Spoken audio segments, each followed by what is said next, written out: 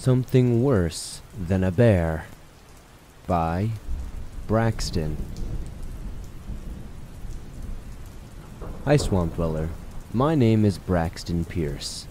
I've sent you a few stories about some of my experiences at home here in Georgia. But what I'm about to tell you happened last summer when my wife and I went to Washington State for a week-long camping trip. We brought our camper with us to a reserved spot in Eatonville. It was amicable and warm during the whole week. Anyway, the first 2 nights were great as we cooked up some chicken and beans on our grill and roasted some marshmallows to make some s'mores for a little nighttime snack. The third night is when we had this crazy experience. A loud sound had woken me up a little after midnight, and then it woke my wife as our kids and babies soon were sound asleep. They can sleep through anything. Whatever we heard wasn't that far from our campsite, as it could have easily been about 10 to 15 yards away. It let out this strange whooping sound, and we could smell it. It smelled like hot garbage and roadkill combined. It was unbearable. Do you know how most campers have those dim yellow lights on outside? Well, we could see the lights from the inside window, and the smell got worse as this thing walked right in front of the yellow light of our camper. Now, my first thought was a bear, but bears don't typically stand on 2 feet for no good reason. All the food we ate we made sure to cover up and had all the leftovers because there were grizzly bears around. We even cleaned the grill so they won't smell the food from it. This creature had to be standing at around 7 or maybe even 8 feet tall, and we heard it make this low growling sound. Now, I've been around quite a few bears in my life, and I've never heard them make a noise like this. So at this point, we're about 100% certain this was no bear. My wife and I were frozen solid, and I could see tears running down her cheeks. I whispered as silently as I could, "Shh, try to be quiet." Out of nowhere, this thing suddenly makes a loud whooping sound again. This time it does it in groups of 2, and it sounds much louder because it's right in front of the RV. Our camper even shook a little bit as it was walking around us. It had eventually left about 30 or so minutes later, and we could eventually go to sleep. The next day we woke up at about 7 a.m. We stepped out of the camper and saw other people outside gathered around, looking at these absolutely massive footprints that the creature left behind in front of us. I asked them, "Excuse me, we heard this thing last night. Did you guys hear it?" Most everybody said they did. "Look what it did right in front of your guys' camper." I looked at the set of footprints in total shock while everybody else was getting pictures of it. Everybody packed up and went home, even us.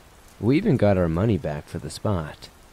I decided to inform the BFRO team to investigate the prints, and they got negative results, saying there weren't any known prints of the local wildlife, so it was likely 100% a Bigfoot. We personally decided to never go back there again, but the BFRO teams have been doing more investigations in that area, so hopefully we'll get more good hard evidence of these things. Thanks for sharing my story.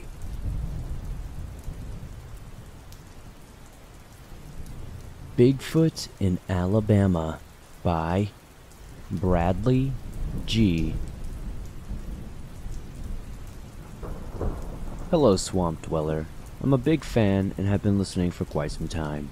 Anyway, this is my encounter with what I believe to be a Bigfoot. A bit of background. I am a pretty avid outdoorsman. I grew up in the woods and always knew about Bigfoot, but never thought I'd see one. So to set the scene, it was 2016, maybe 2017, around New Year's time. Also, my birthday, and my family decided to take my best friend Lorenzo and myself to Alabama. I live in Texas, to visit some distant relatives for my birthday. We hung out with the family for a while and eventually gave up, and went to hang out in the woods like we always did. Anyway, Lorenzo, my cousin Tyler, and I explored the woods. While doing so, we came across an old abandoned mobile home. so we looked around and entered. Breaking typical teen stuff, we finished exploring the house and walked into the master bedroom, where we found a massive nest made from pine branches. We were in the mobile home for about 25 or 30 minutes when suddenly we heard this ungodly roar come from right outside. Then, the home started to rock back and forth violently, to the point it felt like it was going to tip over with us in it. So we crawled out of a hole in the ceiling and started running. As we returned to the house, I turned my head, and I swear, on everything I know that's true, I think I saw a Bigfoot. As I looked at this massive creature, it locked its eyes with me and it started chasing us back to the house. We even cut through 3 yards between my cousin's house and the woods, and it stopped at the edge of the woods and watched us walk into the house. I wish I could say that was the end, but unfortunately, it's not. In the middle of the night, I awoke to my cousin and Lorenzo telling me to shh, it's right outside the window. So I go to peek through the blinds. And when I part them there, I was staring face to face with this thing, and it looked angry to say the least. So we grabbed the guns and went outside where we saw it, and there was nothing. So I take out an alternative cigarette and stare into the woods. We go to the abandoned mobile home about halfway in there, and I feel the hairs on the back of my neck stand up. I slowly turned around, and there it is, only a couple of feet away. This thing again looks absolutely angry. So, being a bit inebriated now after my alternative cigarette, I do the only thing that I can assume to do. I run. I book it all the way back to the house with my friends as we're hooting and hollering the whole time, absolutely scared out of our mind. And yes, we're loaded to the teeth with guns, but running was honestly probably the best option. Eventually, once we all made it to the house and calmed down and got our wits about ourselves, we decided that we would never talk about this again. We don't want to sound crazy. We don't want people to think that we're some crazy yahoos out there. But I know what I saw, and I know what we experienced.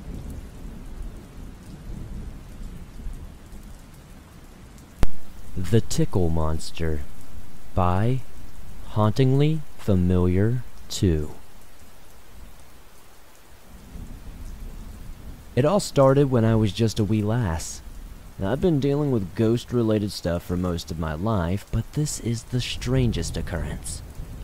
Every night from the age of 4 to 7, maybe even 8, I would have chronic sleep paralysis. Anyone who has ever experienced sleep paralysis knows how frightening this can be. My experiences were just a little different. I would be visited by a creature that I named the Tickle Monster. It was always the same thing.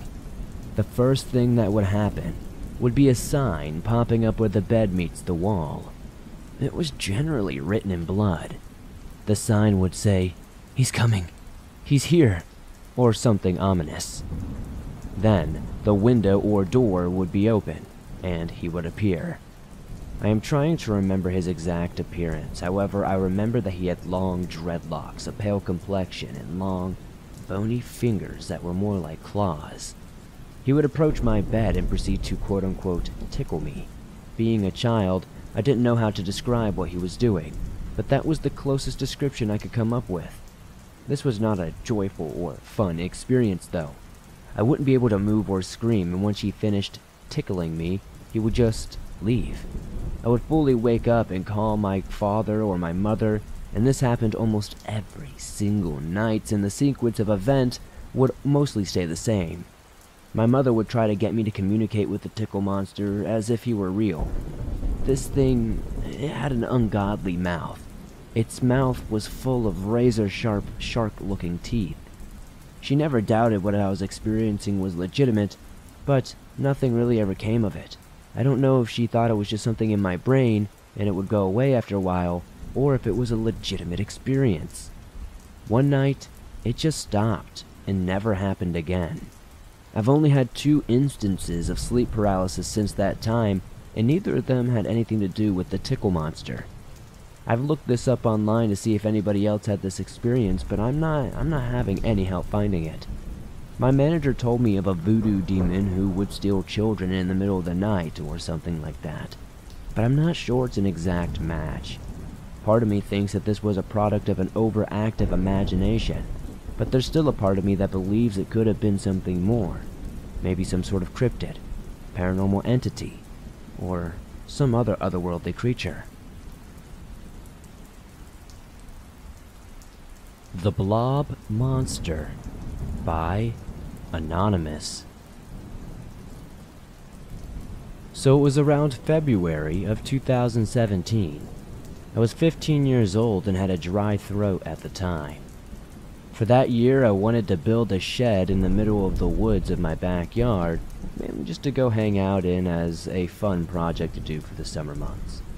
So on a cold, dry, windy, but sunny day, probably around noonish or late morning, I started the hike alone in the woods of my backyard to find the perfect spot to put down this shed. The shape and the geography of the property section with the woods are weird. The woods part of the property pokes out like the Oklahoma Panhandle, and to get to the deepest woods of my property where I wanted to build the shed, you must walk up a hill and then that hill eventually plateaus. Also, that hill is easily the tallest in the general area. And on the day my encounter happened, I was to see hundreds if not thousands of feet, especially since there were no leaves on the trees. It's a 2-minute hike. You can see things like rusty barrels and metal fences in the woods, mainly because my backyard woods were a popular hunting spot back in the day. This is evident with the rusty metal barrels and beer cans I can find dating back to the 1980s. I hiked through the property and reached the plateau hill part. Also note that someone's house was probably 100 feet from where I was. I had a pretty good view of the entire property, and there was also a barn in someone's house quite far from us where I could see way out in the distance. So for a few minutes I started looking for a good spot to put this shed. I eventually picked one and imagined how to build the shed. I wanted to start from scratch. While doing this, I heard a 5-note whistle, song type thing in the distance. Now, I'm no musician, but I will try to describe it. It was like 2 long flat notes with a short break between 2 and then the next note. A higher pitched swinging note followed. Then quickly, an average swinging note. Then back to a long flat note with a higher pitch than the first 2. And whoever was whistling kept repeating it and had lungs of steel. Now, I honestly looked around for quite a few minutes to see if I could find whoever was whistling. It sounded like it was coming from deeper into the woods, way downhill. But I didn't see anyone. I also checked the house and the barn to see if I could see anyone, and sure enough, there was not a living, breathing soul. I also thought that I didn't hear the rustling of leaves either. The whole woods were covered in them, and the rustling of leaves was loud and could easily give away your location. But there wasn't any rustling. I immediately ignored it, as probably one of my neighbors or something. Also, please note that the whistling was not an animal, but a human. It had to be. Birds have chirp-like whistles, but this was a lot more breathy like a human. So I returned to my spot, content that it was a person probably just walking through the woods. That was the most logical conclusion. But the whistling kept getting closer and louder, still playing the same 5 notes. And still, I could not see a single person, heard no rustling of leaves or anything like that. I was very stubborn that it wasn't something paranormal and had to be a human, even though whatever was whistling was coming towards me and I still had no clue who or what was whistling. The whistling was going on for over a couple of minutes now, and eventually it sounded so close to me that it felt like somebody was literally on top of me. It sounded like the whistling was also coming from all directions at this point, so now I started to get a little bit spooked. I concluded that whatever this whistling was coming from had to be a threat, so I started returning to my house. It was only like a 2 or 3 minute hike. It's not like I was terribly far out like I said. I didn't run out of there or anything like that. I walked back as home as possibly calm as I could. I was spooked but not terrified or anything. I also felt like if I ran, then whatever was whistling at me would pop out and chase me. So I walked and stayed calm to keep whatever it was at a stalking, taunting phase. It sure did feel like whatever was whistling at me was stalking and taunting me. Now, I must be honest, This next part of my experience felt quite trance-like, so I could have just hallucinated this part and the whistling. I've had things like sleep paralysis episodes several times in my life, and when I'm exhausted, I do sometimes hallucinate stuff. But I wasn't tired at the time, nor had I had an hallucination episode for quite a long time. All of my tired hallucinations and sleep paralysis episodes last from a fraction of a second to several seconds. So if this were a hallucination, this would be the most crazy, in-depth, longest one I've ever had. So back to my story. I'm about a minute away from making it to my house's backyard, still hearing the whistling. I decided to look up, and there it was. Something that was all gray, blurry, with no facial features. A humanoid-looking thing. It was flying above me counterclockwise. It could have been about 5 to 6 feet in height, with a wingspan around the same. The thing had the silhouette of a person, with a head, 2 arms, torso, and legs. It looks like a T with a circle on top, acting like its head. It was almost like a blob. It almost had like no body definition. I trusted my gut, and instead of running, I kept walking, despite the threats. It kept me as safe for this long, I thought I'd keep doing it. Then finally, I took one step onto the grass in my backyard, and suddenly everything weird stopped. There was no more whistling. The flying thing was gone, and that feeling of foreboding and being in a trance absolutely dissipated. I remembered smelling roses, though, like it was peaceful. After that experience, I wanted to build something other than a shed in the woods. For years, even a little bit to this day, I hate being near that backyard alone. I took a long time to discuss this story because I honestly just ruled it as some sort of paranormal ghost encounter. The gray thing was possibly an angel or something like that. But after I looked on this thing called Cryptid Wiki and heard about the Kinderhook blob monster, there were kind of similarities to what I had experienced, and I did notice that there were other things called blob sightings. First, I don't live crazy far from Kinderhook. I could easily take a drive over there in like 30 minutes. 2, I saw a blob-like creature that sounds exactly like that monster.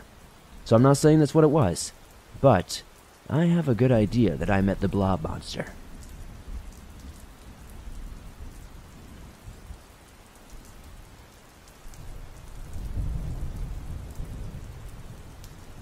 You have graciously shared some of my stories in the past, so I wanted to send you in another. My name is Evan, and I think I just had the weirdest encounter of my entire life. In one of my previous stories, I mentioned me and my friend were heading to Ocean City, a popular beach in Maryland, about 3 hours from where I live. Well, I decided to go down again and spend some time at our condo, just relaxing and taking a load off. Summer has been very wacky due to the pandemic, so I did not plan on spending a lot of time down on the beach. I am one of those people who enjoy the beach vibes but do not like going down on the sand or getting in the water all that much. Well, unless I am more alone and there are not loads of people clogging up the beach. Well, I drove down in my Chevy Nova on July 21st. It was just me this time, although my family was planning on joining me a couple of weeks later. So anyway, I sped all the way there, wanting to avoid stopping at all. When I pulled up, I hopped out, shutting the Nova's door and running up to the condo. I unloaded all of my bags onto one of those hotel wheel carts that they sometimes have in elevators. Our condo has one for whatever reason, and it was much more efficient than running up and down the stairs carrying my bags. Well, once I got everything in the room, I stepped onto the balcony. We were on floor 5 of the complex, and it was a beachfront.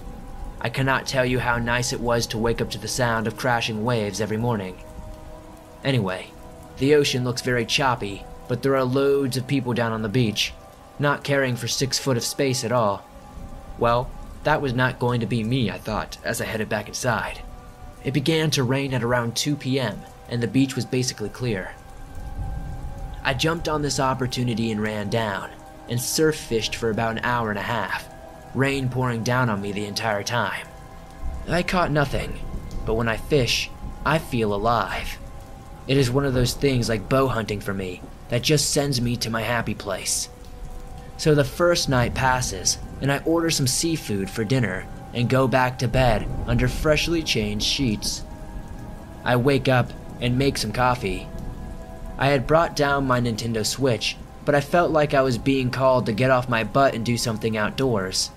That feeling won over, and I decided what better way to spend a nice day at the beach than to go to Assateague Island. For those who don't know, Ocean City is basically a massive sandbar, and several islands and small specks of land are surrounding it. One such place is Assateague.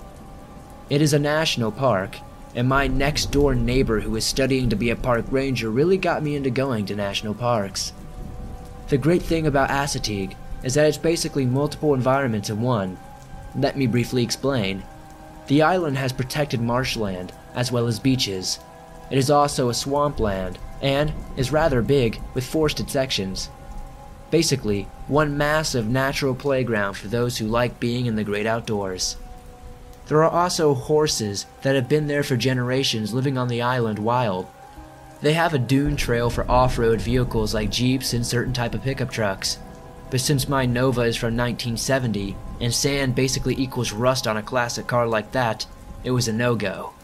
But I drove down and parked in one of the visitor lots. I hopped out and decided which way to go. I first hit the swamp trails and the mosquitoes destroyed me. Cursing at my stupid choice not to bring bug spray, I finished that trail. I then took the marsh path and waded in the beautiful marsh waters, seeing crabs and small fish dart by my legs. No, I know nothing scary has happened yet, and I'm sorry about that. But it will soon, I promise. Anyway, I find a good stretch of beach to lay out on. I did manage to remember to bring a towel, and so I laid out on the sand and closed my eyes. My bag and my Nova's keys were next to me, but I was not worried about this thievery. One, the park was basically empty. At least my part was anyway. And two, I'm 6'2", and I let my hair grow out to my shoulders. I look like a madman when I'm not properly groomed. But I would never hurt a fly. Anyway, I lost track of time. I probably got to the beach and laid down around 12. Well, my stupid self wakes up and it's already getting dark. I cursed my stupidity as I began to sit up. I screamed. I was sunburned so badly. I had put on sunblock, but I guess it had worn off. My body felt like it was flaming, and tears welled up in my eyes. I have had some horrendous injuries in my time, but sunburns are bad. If you have not ever had a bad one, imagine your skin bubbling and peeling away before your eyes as you are as red as a dang tomato. Now, here is where the scary stuff begins. As I'm trying to figure out how to hobble back to my car, I hear a loud splash. Normally, I would not think much of anything about it. There are some exceptionally large fish and even sharks off the coast of Ocean City and Assateague. I even once caught a 9-foot sand tiger shark near Assateague 2 years prior, but that is beside the point. I realized that this splashing was maybe 7 feet out. That was very odd. The chances of a big fish being that close to shore and making that much noise were slim, to say the least. I dropped my bag and my keys as I slowly and painfully got to my feet. It took maybe 5 steps to get to the water when it made a sound I will never forget. Picture the cries of a mountain lion mixed with the low calls of a large whale. It was scary, sad, and entrancing all in one. Extremely hard to explain, honestly. My mind immediately went to tales of sirens and mermaids, whose haunting calls would lure in unsuspecting sailors to their demise. I did not believe there were mermaids. I am not a skeptic by any means, but mermaids just seem so far out. We have only explored 2% of our oceans though, so honestly who knows what's out there. These thoughts and many more swirled around my brain as I backed farther and farther away from the crashing waves. The waves were much smaller now, and whatever made that noise was splashing my way. I began to hurry back and grab my bag. I sped out of there like a bat out of hell, back towards my car in safety. I spat profanities as I realized my keys to the Nova were back on the beach. I half hobbled, half sprinted to the spot I had just left, all the while feeling my skin peel and burn. I shone my phone light on the spot in the sand where I had just been. I saw them, baseball sleds scraping my knees, and snatched the keys. As I went to get up, I met its gaze. It was the strangest thing I had ever seen. It was pale, almost translucent, like a jellyfish. Its skin looked aged but strong and muscular. Its legs were long and strangely tall, like a basketball player. But there was not an inch of hair that I could see. The hands looked amphibious, and it had what almost resembled a tail. Its face was the real horror, though. It looked like a clean mannequin face that you would see clothing being hung on in a department store. Except for a nose and a tiny slit which I assumed was its mouth. It was featureless. My heart was in my throat as I felt sweat pouring down my face. I, for whatever reason, smiled at it like a fool, maybe thinking this thing had some sort of emotions. It then smiled back, although it was all wrong.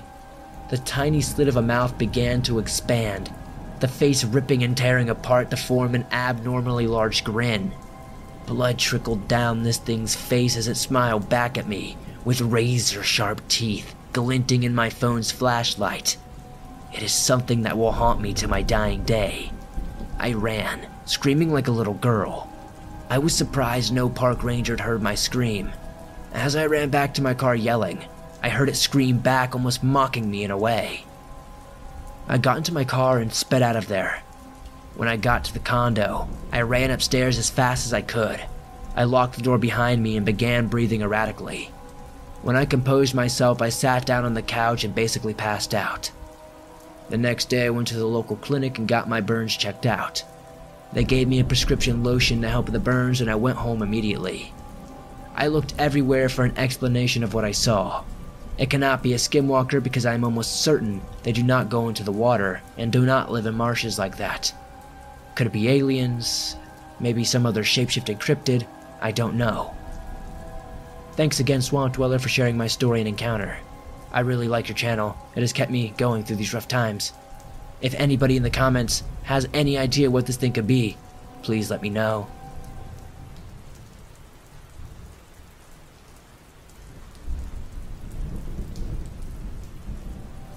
I have always kept an open mind about the creatures that can roam our world. Partly because I'm inquisitive by nature, and partly because of my mother. She always taught us to be aware of our surroundings and respect nature. One of the first things she taught me was to listen to the animals. They will tell you if something is out there. One time, years ago when I was a teenager, we had traveled to my dad's hometown in Texas for a family reunion.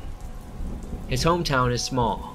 You can walk through the central part of the town in less than an hour, and everyone else lived in homes further out usually. They usually had about an acre or more of land around their homes, which was very nice and private. In the evening, we had joined my dad's large family at a hoedown near the edge of town. There were people dancing and drinking and having a good time, while me, my brother, and one of our cousins and her friend just hung out watching the festivities. We were talking about these teenager things that you'd always talk about, you know? Just who we liked or disliked at school, etc., you know? We looked out towards the edge of the party, where a fence bordered the location. We were at this separated area, where it separated the yard from the scrubland on the edge of town. We could not see far out since night had fallen, and the lights on the poles of the fence only illuminated the fence and the brush around it. As I looked out, I noticed something. An object that was half hidden by a small tree, but odd in that it was not swaying in the breeze like the rest of the foliage. I pointed it out to my brother and cousin, who spotted it as well. As we observed it, a few things became clear. It was a creature, about 5 feet tall if I had to guess. It was a tawny brown color, like a coyote. One of us asked if what it was a coyote, but we could definitely tell it wasn't. It was just too big. We cautiously, or foolishly, made our way closer to the fence till we were only 20 yards away from it. This thing was a further 10 yards from the fence on its side, just far enough to be out of the range of the light. We stopped in our tracks as we could see enough to make out that this creature wasn't something we'd ever seen in our lives. It was a creature covered in fur, hunched over on long legs, with human-like arms, long, gnarled hands ending in sharp claws. Its head was half hidden by the tree, but we could see a canine-like head with a long snout and pointed ears, just like a coyote. It was staring at us, and we were staring at it. We quickly ran back to the party, realizing that we were closer to this thing than we were to our own families. If this dog man, a term we didn't know at the time, was as fast as the werewolves we had seen in movies, the fence would have been no obstacle for this thing to get us if it felt so inclined. We were all shocked into silence. Once we were back at the hoedown, we just sat there and looked at each other. Did we just see that? Do creatures like that really exist? We were simply stunned at this encounter. We didn't even know who would believe us, so we just said nothing. The next day, my family was heading back to Oklahoma. My brother and I were secretly relieved considering what we had seen. But my cousin and her friend lived in Texas, in my dad's hometown, which was part of that thing's territory. I hope she never had to see it again. I quickly moved on from that night, but that encounter has always been in the back of my mind. As time went on, and I learned about creatures that people have seen in the woods, I heard at least a name put to what we had seen, and I hoped I'd never see anything like that again. But as they say, careful what you wish for. In 2019, I was out on my boss's farm for a 3-day work excursion in the summer. His farm is about an hour away from Oklahoma City, and 80 acres of land that's mostly woods and pretty isolated. His nearest neighbor is probably over a mile away. I have been to his farm many times over the years and was very familiar with the woods around his place. There was a trail that led into the woods from the compound, and I'd walk it every morning with his dog when I came to work there. I never walked to this trail alone, and never unarmed. Not because I was worried about Dogman or Bigfoot, but because wild boar was known to live in the area, and they were the ones I was worried about. In all the years I had been up here, I had never heard about Bigfoot or Dogman being seen in the area, but plenty of boar. On this particular day, I set out towards the trail in the late afternoon, his dog Buddy right at my side. The trail was not exactly well traveled, and it was more grass than dirt. Halfway down the trail, where it was more open ground, I could already see a few deer tracks, some raccoons, even an armadillo scrape in the ground. As I was counting the different tracks, Buddy wandered off the trail into the trees to sniff at something that caught his attention or find a place to pee. I called out to him to not wander far, stepping towards the edge of the trail to do so. As I did, I looked down and saw something that made my heart stop. Right at the edge of the trail, right where the bare earth gave way to grass, was a large canine-like footprint. Bigger than any footprint Buddy could ever hope to make. As he was a 75-pound German Shepherd, and I have a 150-pound Great Dane at home, and even his paws aren't this big. I put my size 10 boot next to it, and the track was over half the size of my boot. It was decently fresh, no more than 24 hours old if I had to take an educated guess. I looked back from where the track led, but could not find any more tracks of this thing. It's like this thing jumped over the trail to avoid leaving prints in the dirt. Something jumped 15 feet across the trail to avoid leaving any trace of itself. I quickly looked around and strained my ears, but I could still hear the birds singing, insects chirping, and even Buddy was calm and relaxed. I called Buddy back to my side and set off down the trail to get back towards the barn. I did not want to stay any longer in case whatever made those footprints was still in the area. Further along the trail, it became more surrounded by trees and leaves covered the trail. It's only because I had walked this trail so many times that I knew how not to get lost. But as I navigated the trail, I noticed a large branch that was right on the edge of it. Branches were nothing new on the trail, of course, and with the ice storm that had occurred over the winter, many trees had lost a lot of branches. This one itself was 12 feet long and the size of my forearm at its thinnest, and larger than my thigh at its thickest. But what made me notice this one was that it had been turned over. I could tell by the imprint in the leaves and dirt. While hogs could and would turn logs over for food, hogs did not do this. There were no hog tracks or scrapes around it, and I was mentally traced back to the trail behind me where I had seen that footprint. I realized that this branch was right in the line with the footprint. And when I noticed that, everything had fallen silent. No birds, no bugs. I looked for Buddy, but he was no longer at my side. He had continued up the trail and was now 10 yards ahead of me, looking back at me with a nervous posture and seemed to say, "We need to go now." I briefly looked around me but saw nothing in the woods, but I remember my mom telling me that old phrase, "You may not see them, but they can see you." I put a hustle in my step and caught up with Buddy, and we continued up the trail, and all but ran to the barn since I cleared the tree line. I couldn't help but think in the back of my mind once I was back inside, they're here. They're here in Oklahoma. It's foolish to assume that they just wouldn't be here, you know? For some reason I thought they may just stay in Texas because of the range or whatever. Despite me only actually seeing one in Texas and only a track of one here. This week, my brother had told me that his coworker thinks he saw a dog man on the edge of his property recently. His coworker lives in El Reno, Oklahoma. My boss's farm is only 10 miles from that town.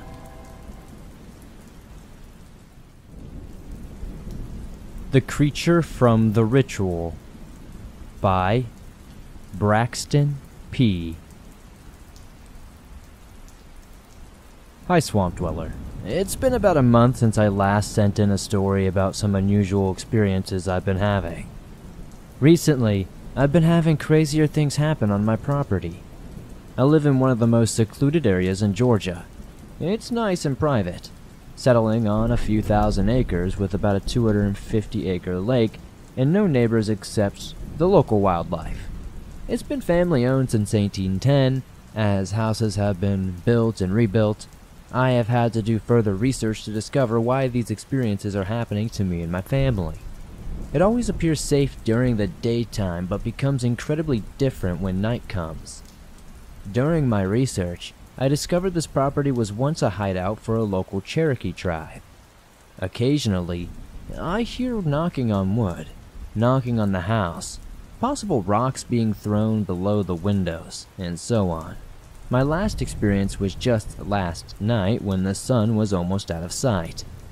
Coyotes just started becoming more active. I hear them howling and the birds are always whistling. It came to a point when all the animals suddenly went quiet, and the only thing I heard was footsteps crunching on leaves. There are no bears in this area of Georgia, but whatever it was huge, and our giant animal is usually a deer. This is central Georgia, not too far south of Lake Sinclair. We don't really have alligators either. I could scratch off every possible animal because those footsteps were massive. You would know it was much louder than any known animal if you heard them, like an elephant walking through. The footsteps finally stopped about 30 yards into the thick woods. The next thing I hear is what sounded like some kind of gibberish ritual, but it wasn't quite in words. I had never heard anything like this before. Even my wife heard it, and we were both on the upper back porch. We like to sit down and enjoy the sun setting to the west side of the lake, but it was already completely dark when we heard this thing speaking in what I can only assume was tongues. I tried using a battery-powered spotlight to see where this thing was, but with no success, as it kept saying something over and over. The next thing I know, something was thrown towards us, landing on the porch. It was about 2 to 3 pounds. It was a rock, and it was pretty big. I picked it up carefully and placed it on a small sandwich bag. It might have had some sort of fingerprint evidence, I don't know. I turned it over to professionals to get a good look at it, but I don't think anything really ever came of it. I know it might sound weird to do that, but I need to find out what's going on here and what this creature is. Earlier this morning, I began searching for professionals and only found something called cryptozoologist. Since no other known studies are based on this experience, I never told my daughters or my family about this because they wouldn't understand. My daughters are only 5 years old, and I don't want them to be traumatized by this. When cryptozoology appeared on my computer, it talked about the legendary Bigfoot, their biggest passion, and a few others known as cryptids. I'm hoping to go into the woods with my wife tomorrow to see if I can find any fingerprints, and I would love to share some pics with you if we can get anything on camera.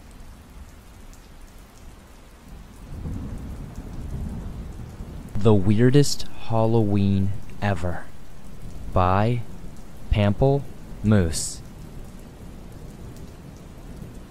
Here in England, we don't do Halloween like you do in the United States. At least we don't in Bolton, a sub-district of Manchester. A few children dressed in bin bag capes with witches' hats on or a skeleton mask will knock on your door, holding up little pumpkin buckets out for sweets, and some neighbors will put out some sort of paper gravestones in their windows. You know, they go a little bit with it, but that's about it. Last October 31st, 2022, however, the weirdest thing happened at our home. Our family were all sitting at the front of the TV watching the Exorcist movie when a hammer was at the back door. We all stopped and looked at it, and then looked at each other. To knock at the back door, you would have had to got through a wrought iron side gate which is always firmly locked. The knocking continued, getting louder and more urgent. My grandson, who was 15, got up and went to the kitchen window to investigate. I heard a stifled gasp and went to join him to see what was happening. Despite being a teenager, he is 6 feet tall and does boxing training, so he's no real little weakling. I joined him at the window and asked what was the matter. Face pale and confused, he said a massive bird-like creature had crawled along the lawn and crept into the corner of the garden near the back fencing. He was visibly shaken. The car park to a country park nature trail is at the back of our fence, so I immediately thought some local kids were having a Halloween joke and jumped the wall. Despite it being 8 feet high, I thought maybe they were just pranking us. I told my grandson to tell the rest of the family what we had seen, and I told him I would check it out. He panicked, and I heard him shout to the rest of them still watching TV. He was shaken up at the crawling creature he had thought he had seen, truly. I grabbed a torch and went out into the garden. We have a lot of mature trees, shrubs, and bushes, and at the corner of the garden, I heard a rustling. I pointed the torch toward the noise and walked towards it. There, with its back against the fence, was a bird-like creature about the size of a small child.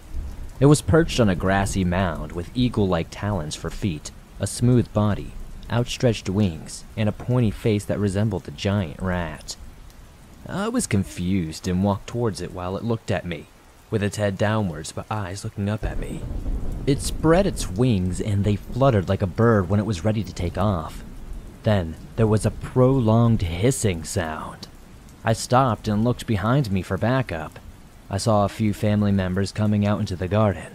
The thing gave one last hiss, rose into the air, looking more like a gargoyle than a bird at this point, and disappeared over the fence. It made some of the shrubs waver as it went. My grandson and I described what we had seen, but the rest of them laughed and said it was just our imagination. They admitted to seeing the shrubs swaying, but they put it down to a giant kestrel, or something. They didn't believe a word of it. To this day, I do not go into the back garden after dark. That was not a local kid enjoying a Halloween prank, nor was it a visiting kestrel. It looked like a church gargoyle. It's never been back, and I don't want it to return. So this year, if there's a knocking at our back door, my husband or son can investigate this time. I prefer lavender and lilac in my garden over cryptid creatures. Visions of Death by Sam. This story takes place when I was 16 years old. I had just been dropped off at school and I was going to the cafeteria. I went to sit with my best friend, Jack. When I looked at Jack, I saw this creature that resembled a person but was covered in darkness. It had no face or discernible features. He was standing right behind him with his hands on his shoulder, not forcefully, but just like resting. Its head then turned to me and followed me as I approached him. He asked me why I looked so spooked. I told him nothing because he didn't believe in the paranormal. He was a firm Christian, so anything I would have said, he would have just called me crazy. We went throughout the day, and every time I saw him, it was right there with his hands on his shoulder. When I got home, I asked my mom what it could be, or if my great-grandma might know. My mom told me she calls them reapers. They're not necessarily malicious or anything, they just comfort those who are going to die. I broke into tears after hearing this and ran to my room. I ended up passing out, and while I was asleep I had a dream of my friend's point of view. He was in our friend Todd's vehicle, and he looked like he was listening to a speaker in the back seat, not buckled in. Todd crashed into a tree, Jack went through the windshield and snapped his neck, and then I woke up screaming. My mom and sister came in to see if I was okay. I said I was fine and I just had a bad dream. Nothing to worry about. The next day was a Friday and the Reaper followed Jack. I told Jack about my dream, thinking maybe I could warn him about what would happen, but I thought he would just call me crazy. The Reaper looked at me and shook its head. I wonder why it did this. Maybe it was telling me that I couldn't or shouldn't interfere. I ignored that it was there for the rest of the day and went about my business until around 5 p.m. My friend called me and asked if I wanted to go to a party. I said, yeah, just come get me, and we'll go. He told me he had a ride, and Todd would be there. I screamed at him, no, don't get in Todd's truck. He told me to chill. He said he was on the way and hung up. So I went on my way to the front porch for him, hoping that my dream wouldn't be real. But after an hour of waiting, my mom got a call and told me what I hoped not to hear. He had died to basically the exact same play-by-play I saw in my dream. I turned around and the Reaper was standing in front of me. It put a hand on my shoulder. I screamed at it to leave me alone, and it just disappeared just as it appeared. I don't know what happened. My dream came true, and it's something I'll always scratch my head about. I don't know what that creature was, if it really was a Reaper, quote-unquote, or some sort of, afterlife messenger, I don't know. But I don't want to find out.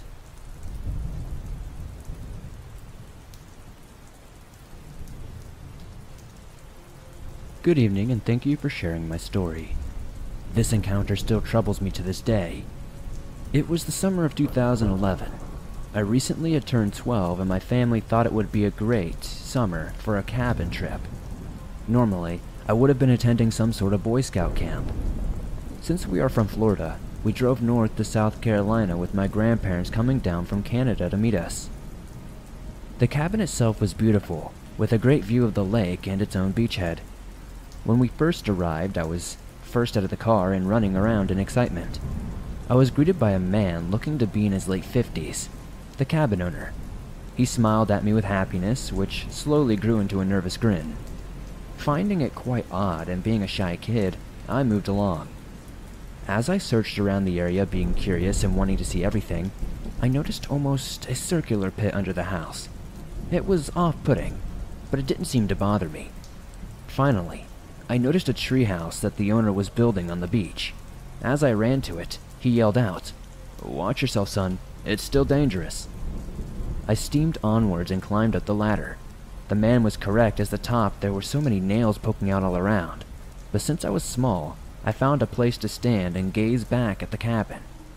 The wood cabin seems old but sturdy, with a big porch and outside storage underneath, where once again I stared at the circular pit, which now had my full attention. It was nothing that I've ever seen before, and I don't think I've seen something like it since. I love the woods, and would like to say I am experienced, but it almost looked like a big spinning ball was dipped into the earth. I pointed it out to my father and the owner who was talking. The owner responded with, "There used to be a bear that nested there, but don't worry, he's long gone." I didn't like his answer, because it seemed strange for how it looked. I brushed it off and went into the cabin, picking up one of the bunk beds before my siblings could. The first few nights were amazing. Lots of hiking and swimming and everyday things that you would do, because we knew when our grandparents arrived, we would be hanging out most of the time. When they did arrive, we sat by the fire at night and enjoyed animal watching. It's important to note the area's geography at this point.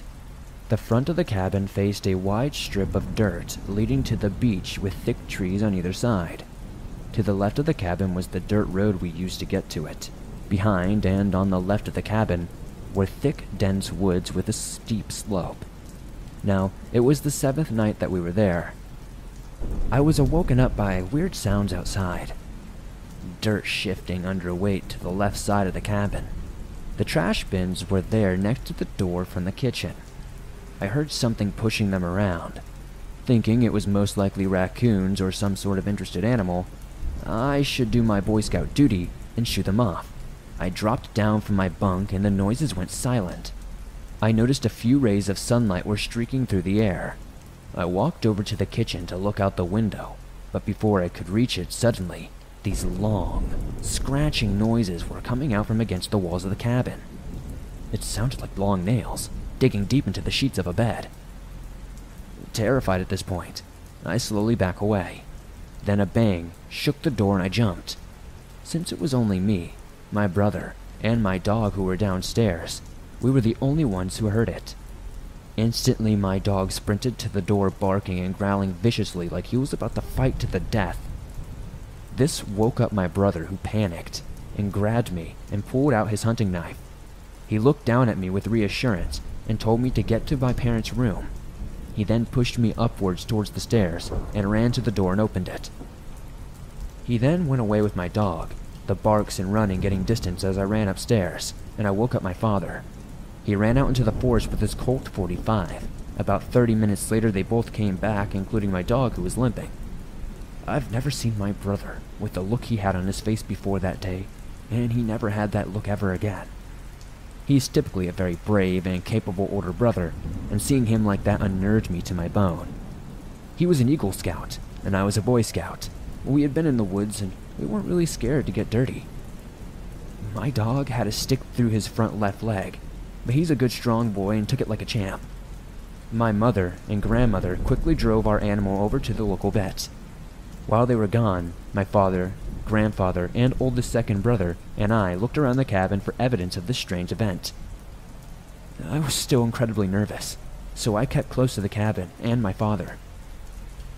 The trash bins had gashed holes in them, almost like they had been punched open, and the wall above had deep claw marks in it, which, standing from the level of the trash bins, was about 6 feet into the air. That's when I noticed a smell. An odd smell that wasn't coming from the trash cans. I slowly crouched down between peering underneath the cabin and where this strange pit was. There was a dead fox, shredded into literal pieces. I told my father, and him and my brother quickly cleaned it up by using a shovel and tossing it into a bag and then into the trash. My dad contacted the owner, who assured us that there was nothing to be worried about, but brought us a flare gun and bear mace. A couple of days go by, and my parents take everyone to a restaurant aside from myself, my oldest brother who chased the perpetrator, and my injured but stable dog. An hour after they left, I looked out the second-floor window in the direction where my brother ran a few nights prior. I was petting my dog at the same time. That's when the main encounter took place. My dog raised his head alert and sniffed the air. I glanced out the window and noticed this huge bear-like creature high up in one of the trees. It was matching my level and was staring at me. I say bear-like because it had human-like features. Instead of the fat, round body bears usually have, their body was toned, sharp, and muscular. The eyes were the worst part. They were piercing. They were yellow, almost like perfect human eyes that locked eye contact with me. Fear flooded my brain and forced me into a fight or flight mindset.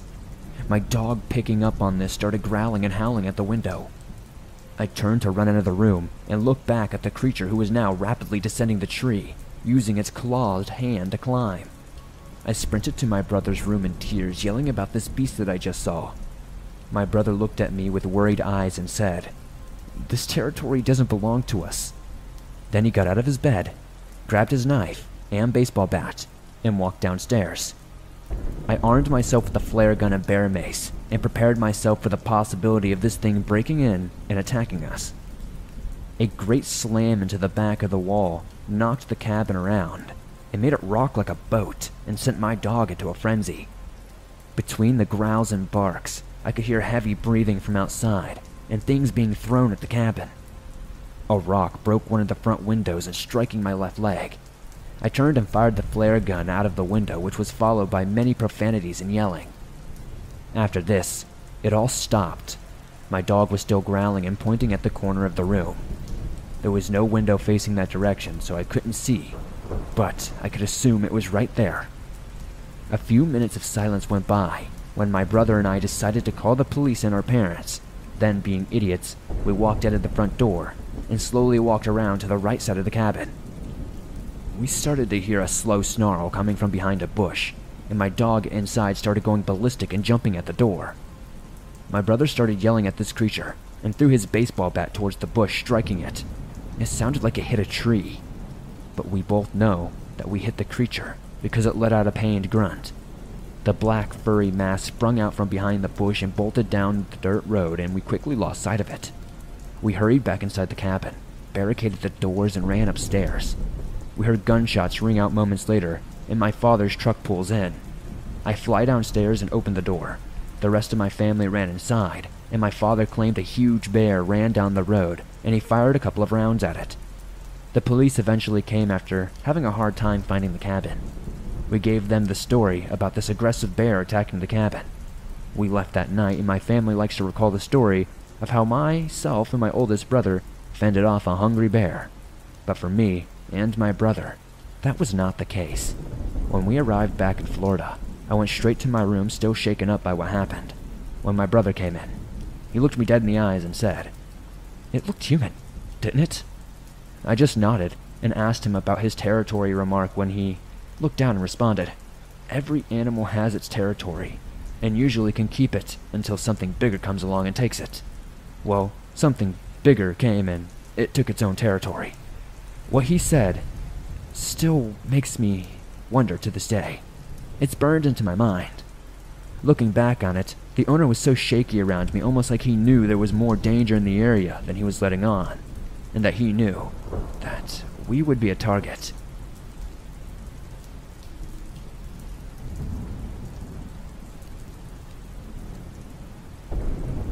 This happened to me when I was a teenager.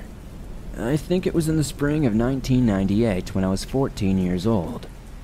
My Boy Scout troop went hiking in the Ozark Mountains in Arkansas. I grew up in a very small town in Tennessee, and the boys in my troop were people I'd known my entire life.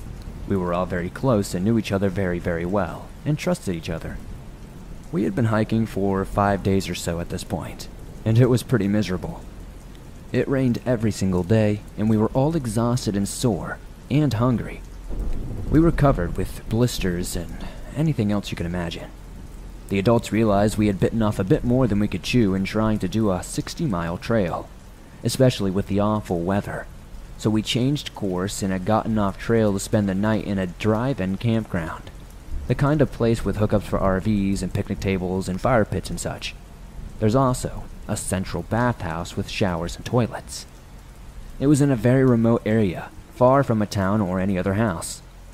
There may have been a few other small groups there, but if there were, we never interacted with them or saw any of them.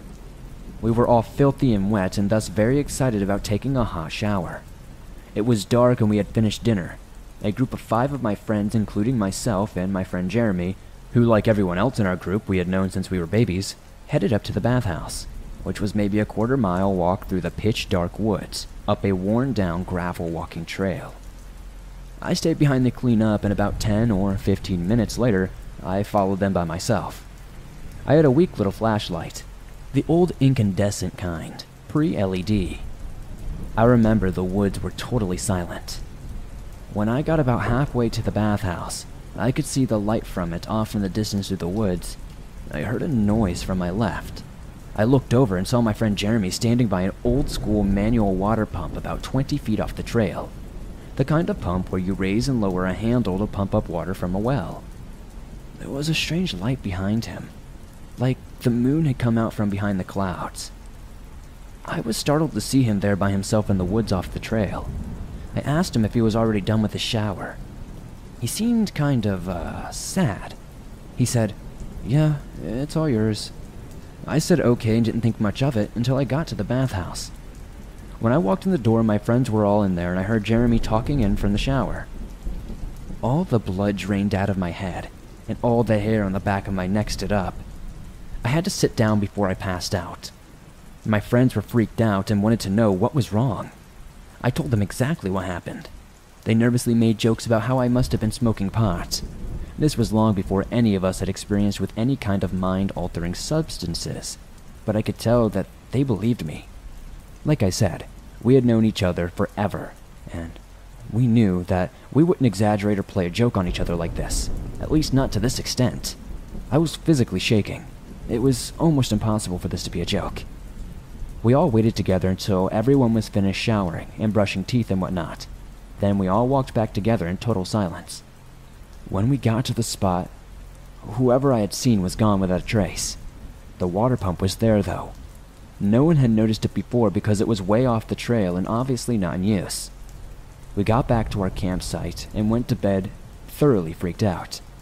I remember not sleeping much that night. In all my years since then, I've never been able to figure out what happened. Was there a random teenage boy in the woods who looked just like my friend? This is unlikely. Did I hallucinate? Unlikely, but possible. Who's to say?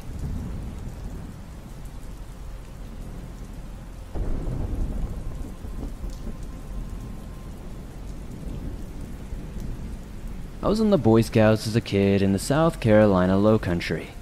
We'd go on campouts about once a month, and one of the campouts that we used to go to regularly belonged to a local man who owned some land way out in the country and let our troop use it for camping. The actual campsite was in a wooded area in the center of a big open field that was maybe 20 acres or so. The guy who owned the land wasn't a full-time farmer, so he had plowed the field but never really planted anything, and the dirt was kind of settled and scrubby, and grass had started to grow. I'm not really sure, I'm not a farmer, maybe there's a name for that or something. Anyway, the western edge of the field was a dirt road that eventually led to the highway. The northern edge was an old field that was planted with trees along enough to go where the trees were fully grown. And it was basically a forest. The southern part used to be a forest, but it was now in the process of being turned into farmland. The trees had all been torn down, but not removed quite yet, so it was just a wasteland of fallen tree trunks and roots. The eastern edge was a swamp, and there's some nasty stuff in swamps in South Carolina, so we never really explored it too much. One night, after the post-dinner cleanup, everyone was kind of settling down for the night, so a few friends and I decided to go for a walk. There was a lone tree out in the field about halfway between the campsite and the western edge of the big field, so we walked out and sat under it. There was a full moon out, and the whole field was lit in this sort of luminescent type of glow, and we could see the edges of the field, but not into the forest, swamp, or whatever was beyond. It was creepy but kind of cool. We hung out for a while, just kind of talking, and then we could see lights in our campsite across the field going out, as people started to go to sleep. So, we decided to head back. We got up and started walking, and I heard one of my friends say, "Who's that?" We all turned to look, and there's this guy standing perfectly still about 100 feet away from us. We could see his silhouette very well thanks to the full moon, but it was too dark to make out any details of his face. We hadn't seen anyone come from the campsite, but the guy looked like an adult, so we assumed one of the 4 adults who had been on the trip with us was out looking for us. My friend called out to him, and then, this is where it gets really weird. Something that looked kind of like wings slowly unfolded from this guy's head, and he remained entirely still. He let out this long, low growling and hooting sound. Like imagine if a guy was trying to sound like a dog that was trying to imitate an owl. We all took off running towards the campsite as fast as we could and did not stop until we got there. I looked back out into the field to see if we were being followed, but it was empty. There was nothing in the field at all, We walked around the campsite trying to figure out which adult was messing with us, but they were all in their tents and nobody had left the campsite. Nobody believed us, of course. They just assumed we had been out telling scary stories and freaked ourselves out. But I know what I saw. No, actually, I don't know what I saw. But I know it was nothing that we had brought out there with us.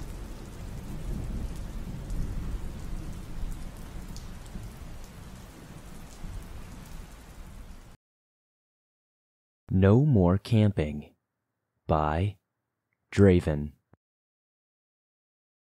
My name is Draven.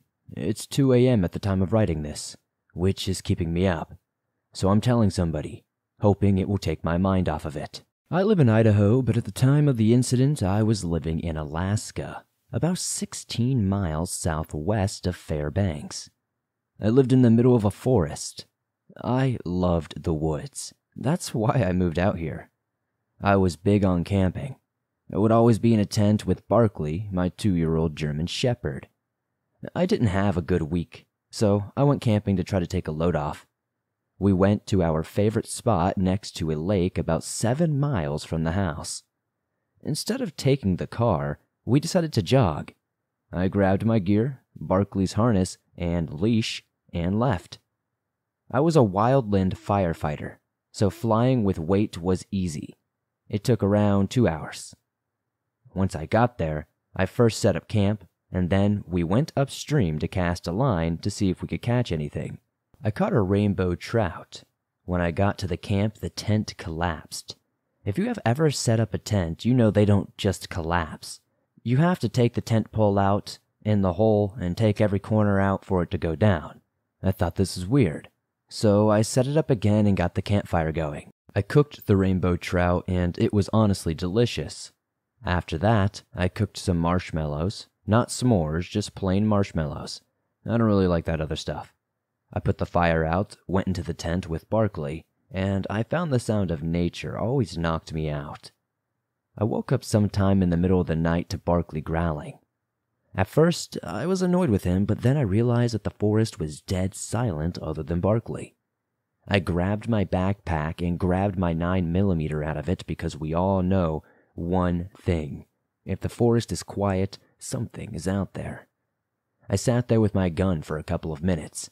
It honestly felt like an hour. Then I heard the sound that still freaked me out. It sounded like a caribou, but was lower and kind of gargling. I heard a stick break like it was stepped on, and that it was very close to the tent. I fired a warning shot in the air. It seemingly scared whatever was out there off. I felt it was fine until I realized the forest noises were still silent. I'm 6'3" and I tried to be scary, so I yelled from my gut, "If you come back, I will shoot you." And it came back. It touched the tent. It was like whatever this was taunting me. I fired at it, and it ran off into the forest, and suddenly all the noises came back again.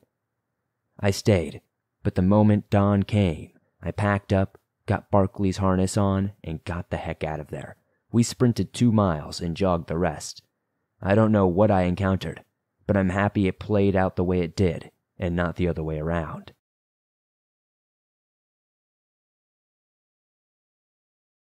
The Beast in Montana by Trailside Horror.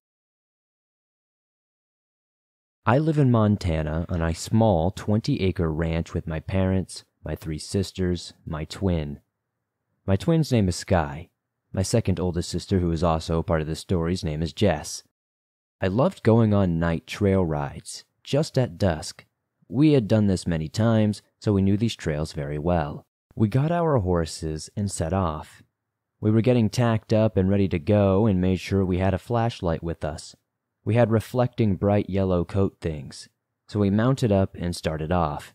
By this time, the sun was setting and the moon was just over half full, but we could see just fine. We decided to take a roundabout trail from the barn through a big forest and back to the barn. Sky was in front, I was in the middle, and Jess was in the back. A little way in, we heard a stick break. We didn't think too much of it, as we thought it was a deer or something along those lines. But a ways down, we heard one closer. We paid attention and noticed there was absolutely no noise around us. It was utterly silent. The horses began to act uneasy and skittish. They wouldn't stand still and kept stepping to the side, looking around. Their ears were pricked up. Then we heard a shrill, demonic-sounding scream just to our left. The horses bolted, losing their minds. And we let them as we were scared absolutely crapless. We heard heavy pounding steps behind us.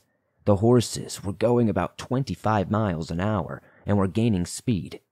The footsteps grew closer. Though I had turned my head around, the moonlight showed a long, skinny, bony creature with white eyes. And it was, I can't even explain it, horrifying to look at. We turned and had just about reached a barn where it was well lit.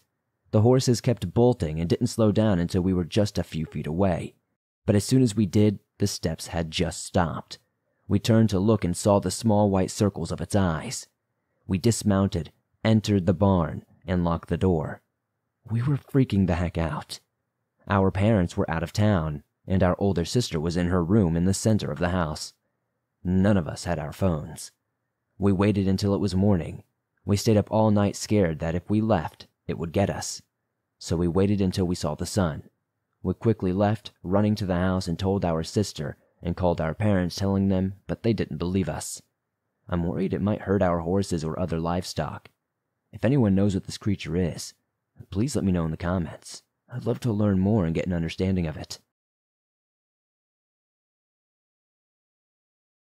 Bigfoot in the Bayou by Robert. Hello, I'm Robert and I live in Northeast Louisiana. A few weeks ago, my friends Drew, Gregory, and Jolene visited some of my family in Washington State. Drew and I are 18 and Gregory and Jolene are 19. We packed all our stuff in late October and drove from Louisiana to Washington. We stayed for a few days, visiting my uncle and his small family. Then, Gregory suggested we camp in the nearby woods on our last night. Drew and Jolene agreed, but I needed to be more open. I don't know why. A million different thoughts ran through my head at once. In the end, I agreed. We borrowed 2 tents from my uncle and camped in the woods near his house.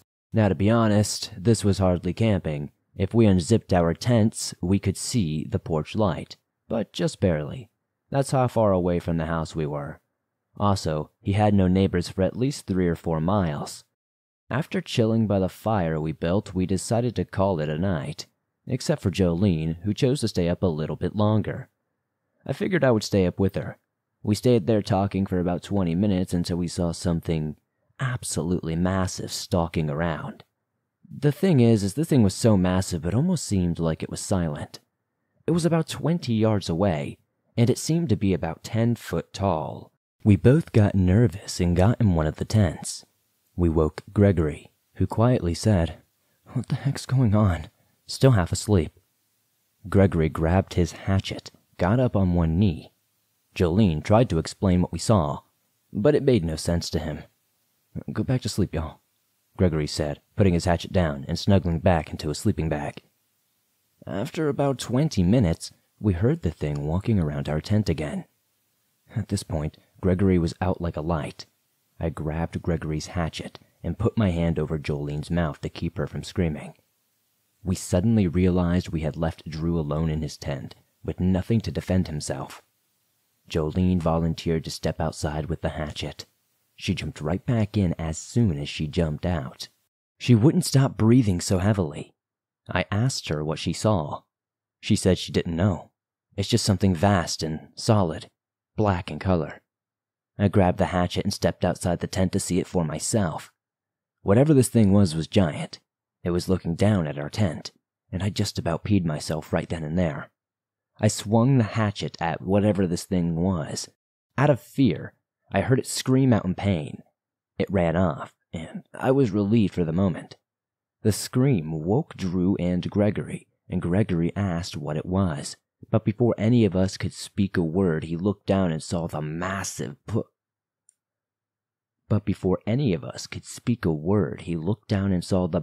footprints in the deep mud. Drew looked down at them and whispered, "Bigfoot?" My cousin came running with a pistol and a lantern in hand. "What the hell was that?" she yelled. Gregory pointed at the footprints. "I ain't never going camping without a gun ever again," he said with a grit in his voice. I couldn't sleep again until we returned to Louisiana. One creepy night for sure that I'll never forget.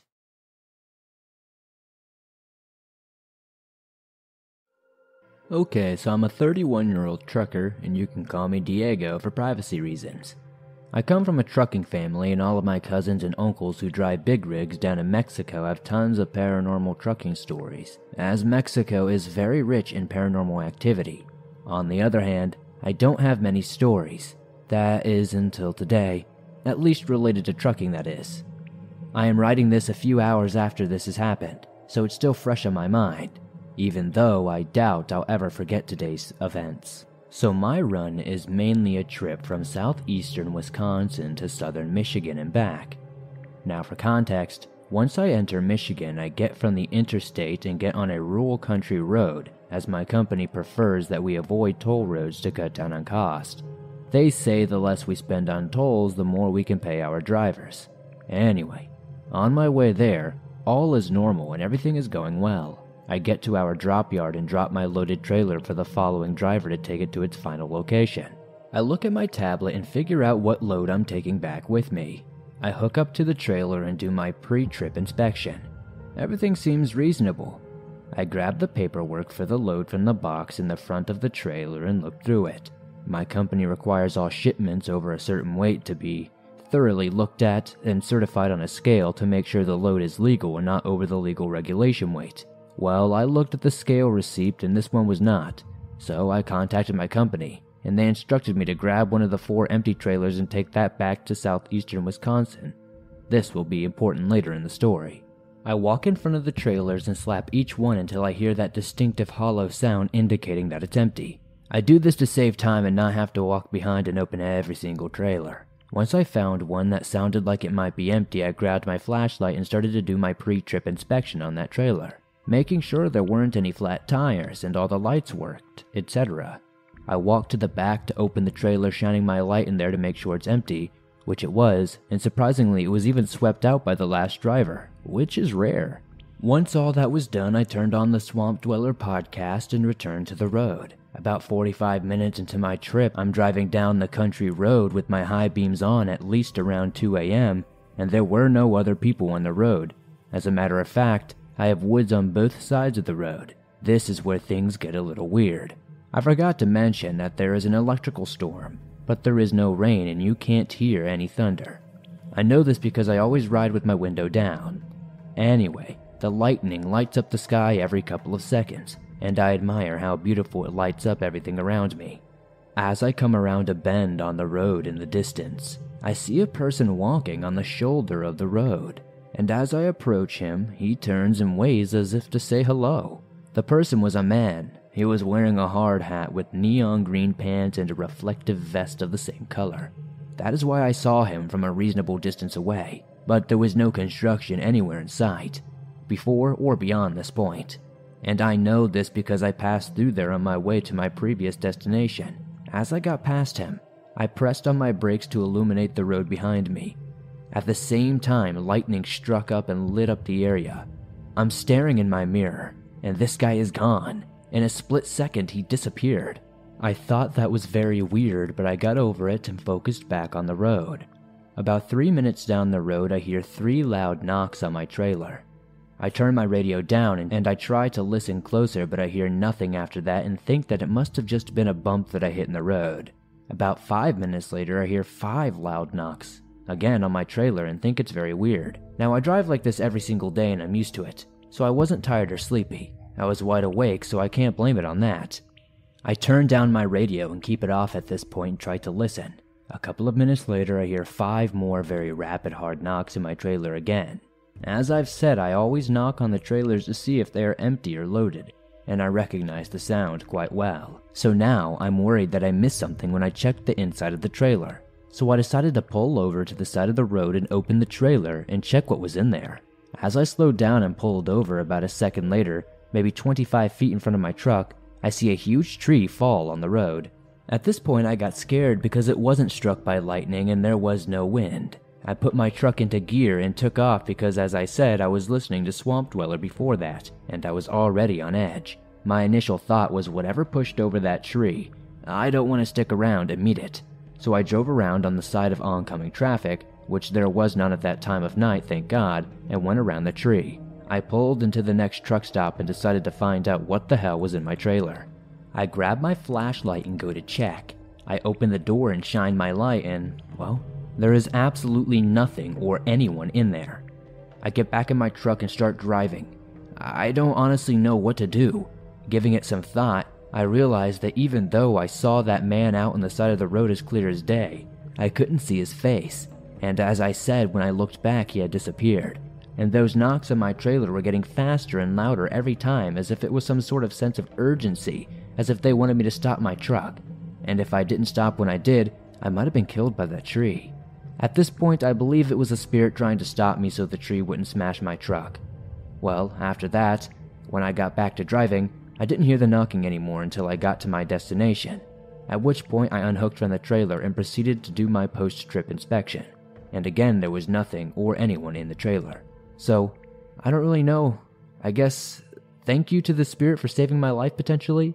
And, yeah, I don't really know what to say. This story scared the daylights out of me. Thank you for sharing my story if you do, Swamp Dweller. I'm a big fan of the show.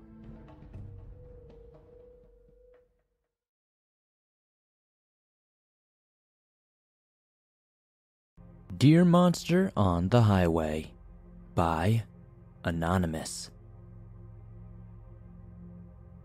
As I drove down this deserted highway in the dead of night, I couldn't help but feel a sense of unease. The darkness seemed to be closing in all around me, and I couldn't shake the feeling that something was following me. Out of nowhere, a flash of movement caught my eye in the distance. At first, I thought it was just a deer crossing the road. But as it got closer, I realized it was something much more sinister. The creature looked like a deer, but it was much larger than any deer I had ever come across before in my lifetime. Its eyes glowed an unnatural light, and its antlers twisted and turned in ways that defied all reason. As the creature charged towards my car, I hit the gas pedal and tried to speed away. But no matter how fast I went, the monster seemed to keep up with ease, its twisted antlers scraping against the sides of my vehicles from time to time, sending absolute shivers down my spine. Panic set in as I realized that there was no escaping this creature. I tried to turn off onto a side road to lose it, but it was no use.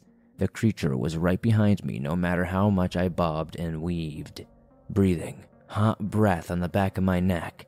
As I looked in the rearview mirror, I could see the creature's glowing eyes staring back at me, and I swear this thing had a twisted smile on its monstrous face. I knew that no hope was left. I was trapped with no way out. In that exact moment, I could only pray for a quick end to my nightmare as the deer monster closed in on me with terrifying speed. The last thing I heard was the sound of its twisted antlers scraping up against the middle of my car as the world around me faded to black. The next morning, I woke up in a hospital, and I had no idea how I got there. But apparently, first responders got to me after somebody called it in, and I had been saved just in the nick of time. All that was noticed or found at the scene was a small strip of deer fur.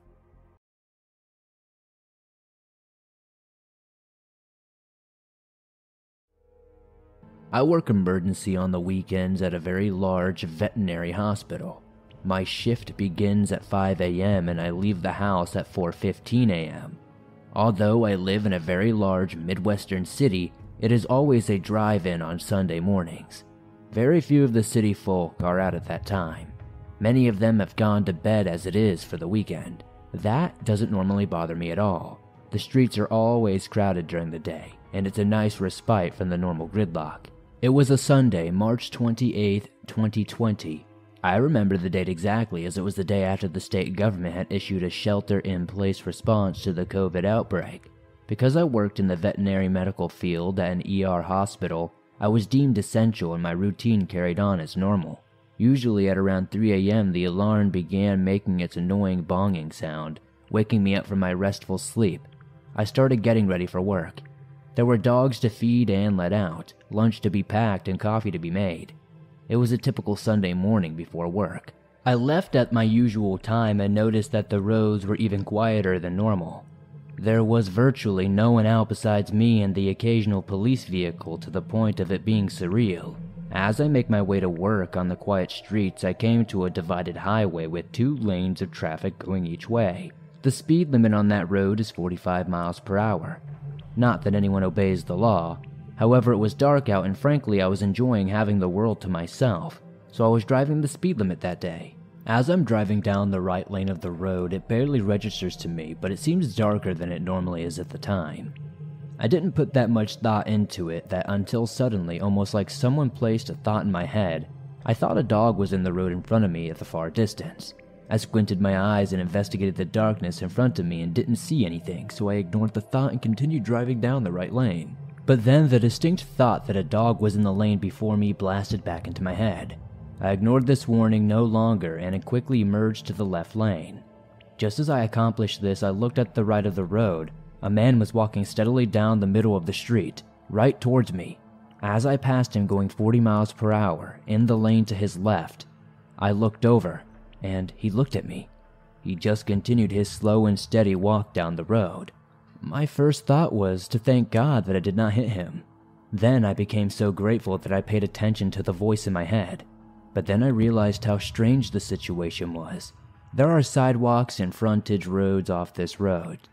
Plenty of places to walk and not be in the way. Why would he be walking down in the middle of the road in the highway? Why did I keep thinking that a dog was on the road when I saw nothing? I kept glancing back in my rear view mirror as I continued to drive and saw no one. It was as if he just faded away, or perhaps was entirely shrouded by the strange and new eerie darkness. What happened next was entirely out of character for me. I usually think about situations like this repeatedly, meditating on them, dwelling if you will. But as I kept driving, the whole event just faded out of my memory. I can only compare it to a dream when somebody wakes up with a vague recollection of what went down, and then it just wanes away as the day goes by. A couple of days later, I suddenly recalled the incident and began thinking of how strange it was. As I drove to work the following weekend at the same time, I paid careful attention to that section of the highway in particular where I saw the man walking. It immediately struck me that I could see if a figure had been walking there in the distance. The lights from the surrounding businesses and streetlights made it possible. It seemed much lighter that morning, although it was the same time of day with similar weather. Why had it been so dark that weekend before? A few months later, I was at work and a client came in and observed that her last name was the same as the name on the road I had been driving down the morning of the strange occurrence. I asked her if she somehow was related to that road. She told me that her in-laws used to own the land where the road was built. I casually, jokingly told her I saw a ghost on that road or something else extraordinary. She immediately became very interested. She told me that her mother-in-law had stories of strange events on that property before it was sold. I'm not sure who that man was that night. I have no idea why it was so dark or why the whole occurrence faded after it occurred. I continue to be grateful to whoever warned me to pull over and helped me not hit that person. Deep down inside though, I knew that some good versus evil was occurring that morning, and I was being put to the spiritual test. And although I don't understand any of it, I'm glad I listened to that voice.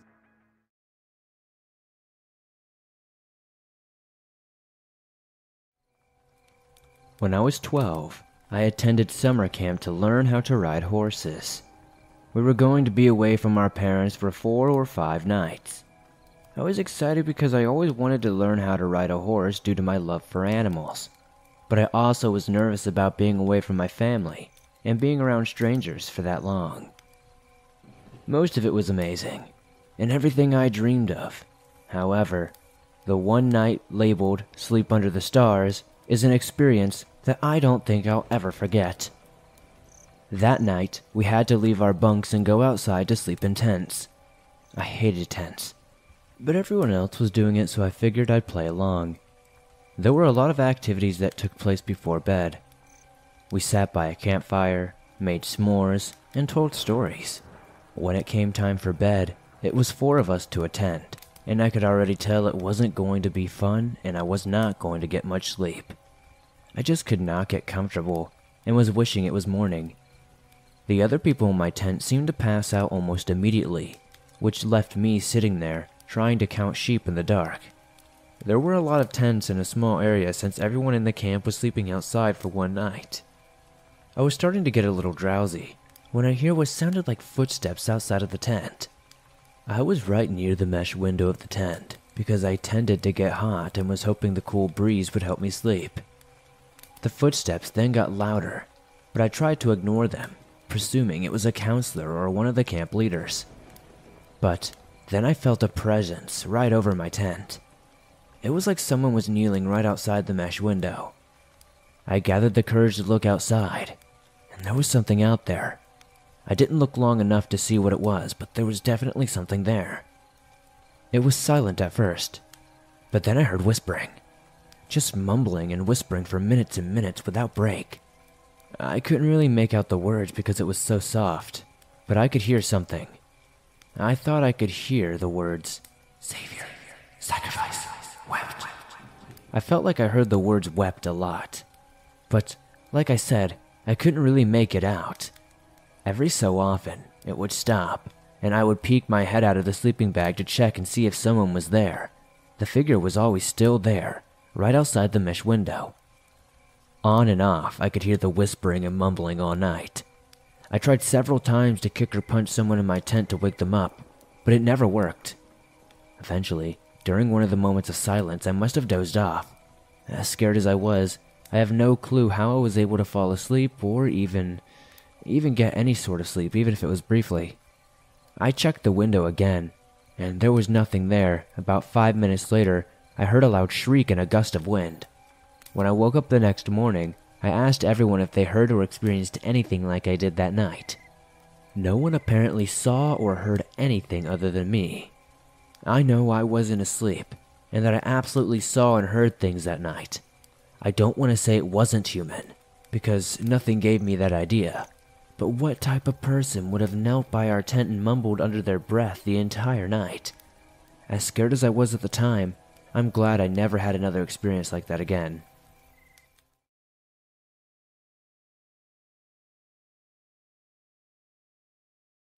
I live in Burlington, Ontario, a nice lakeside city near Toronto. This story happened to me during a school trip when I was in 8th grade. It was like a summer camp thing. We were in elementary school, which was kind of like a Catholic school.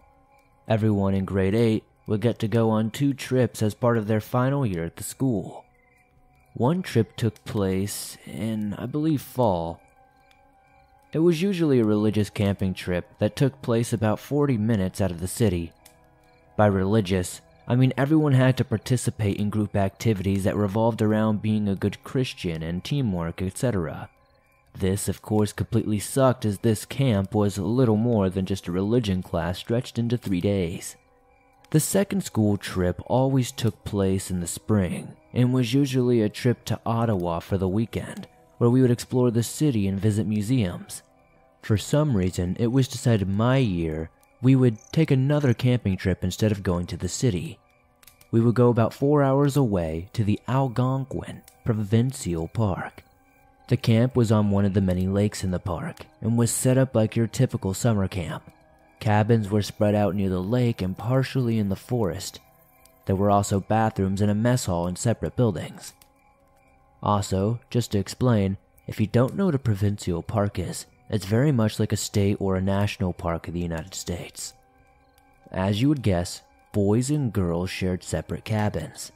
The girls' cabins were built on supports above the ground, and were the ones closer to the lake.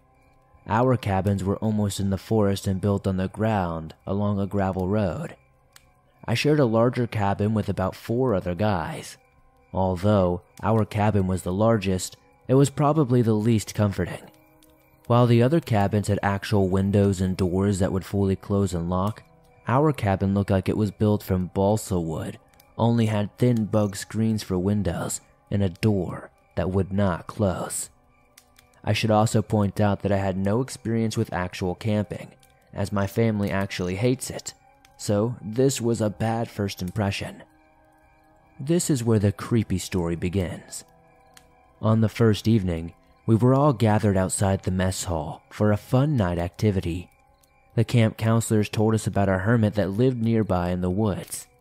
The activity was that they were going to take us to the dark woods in groups to see where this hermit lived. This kind of caught us by surprise as it was quite random, but intriguing at the same time. As you would expect, everyone was pretty much screaming as we were led deeper into the woods with only our flashlights, looking for this hermit's house. When we finally came across this house, which was little more than just a huge log with a makeshift bed, we were led back to the camp. Although my group didn't see anything, other people started talking about seeing someone creep around the dark woods. Someone in my cabin even said they saw blue glowing eyes in the darkness. I shrugged it off, thinking the whole hermit story was made up by the camp to scare us. The person in the woods was just a counselor. Sometime in the middle of the night, I woke up to the sound of someone sprinting down the gravel road that ran to our cabin. At first, I was startled and a little creeped out, but then I thought it might have been just an animal. That was until I started hearing the gravel crunch around our cabin. It was very soft, but a person. I was suddenly terrified. My bed was right beside the door and it did not lock. An animal could have easily pushed the door open on its own and walked inside if it wanted to. There was also nothing covering the screens, so the person outside could easily see in. I was ready to scream as loud as possible if someone entered the cabin. I had my eyes locked on the door, anticipating seeing it slowly open, but it never did. The sound outside slowly disappeared into the woods. Immediately I thought it must have been the hermit. I ruled out the possibility of it being a counselor or a teacher because it was at least 3 in the morning, which was an odd time to check on students. Surprisingly, I was able to fall asleep a short while after. The only interesting part of the camp trip, unfortunately, was this part. The rest of the trip was dreadful. It rained non-stop for the remaining days and people from my class caught the flu from another school that was sharing the camp with us, so the bus was partially quarantined on the way back home. As time passed, I almost forgot about the creepy encounter, giving it to the possibility that it was just a counselor checking in on us. The story doesn't end there though. The following year, it was my younger sister's turn to go on the same 8th grade camping trip. Just like for my class, she also had to go into the weird hermit expedition during the first night. Although she initially thought nothing of it, during one of the other days, she and a few of her friends were exploring the woods along the lake. She described seeing a small hermit-like person sitting on a log in the distance. I know this isn't the creepiest summer camp story to ever be told, but it creeps me out knowing that that hermit was actually real. And this camp that I thought was fun and was leading a bunch of children to this random guy's house in the middle of the woods was not so fun.